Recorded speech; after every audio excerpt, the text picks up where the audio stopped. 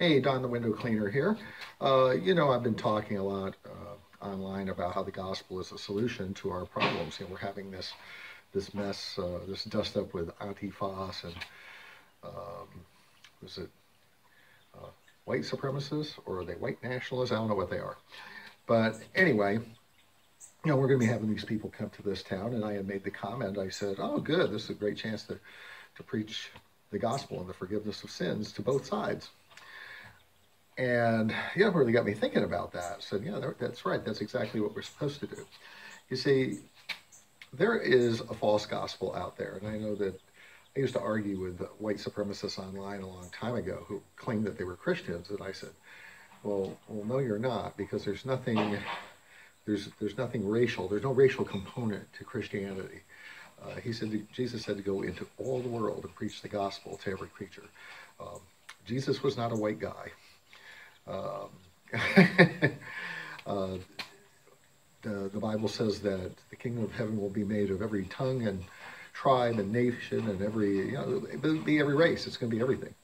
There is no supreme race. All right. There's only the human race.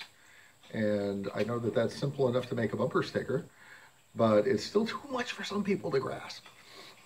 So we really have to go to square one with people. And the fact is that we have people who look for others to blame for their problems. If you're a white nationalist, you're angry because you're sick and tired of being told that just because you're white, you're a racist. Just because you're white, you've got privilege, some sort of privilege. Well, you know what? If you live in America, you have privilege.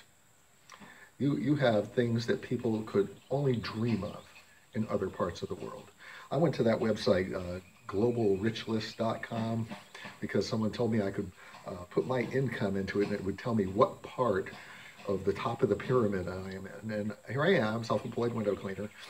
Don't really have all that much, but I'm happy as a clam. I'm fine. And I put it in there and I found out I was in the top 1/2 of 1% of the world for income. We're all privileged if we are here in America. And because we have infrastructure that other people have built, we have, we have rights that other people purchased with their blood. I didn't have to go to war for it. And I really think that that is something to be grateful for. We should be a grateful people, not a whining, complaining people. The Apostle Paul said he learned to be content in all situations, whether he had much or whether he had little. And we see people today who have a lot and yet are discontent. And people who have a little and yet are discontent. And that discontent causes people to do things that are inappropriate. Causes people to hate their neighbor like it's their fault. And, the gospel is something that is very individual. Whether or not I am saved has nothing to do with what other people think. Nothing. Because God is the one who judges us all. God is the one who sent his son Jesus to take our sin, take the punishment for our sin. And God is so big that he doesn't just group us by color and race and age and things like that. That's a really, really tiny God that can do that. No, our God is big enough to know us all individually. He knows who you are behind that mask. He knows who you are behind that username. He knows who you are, and one day you'll stand before him.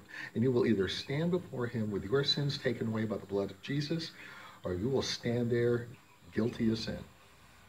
This is Don Marsh telling you that the gospel is all that really matters. Believing in Jesus will change your life. Have a good day.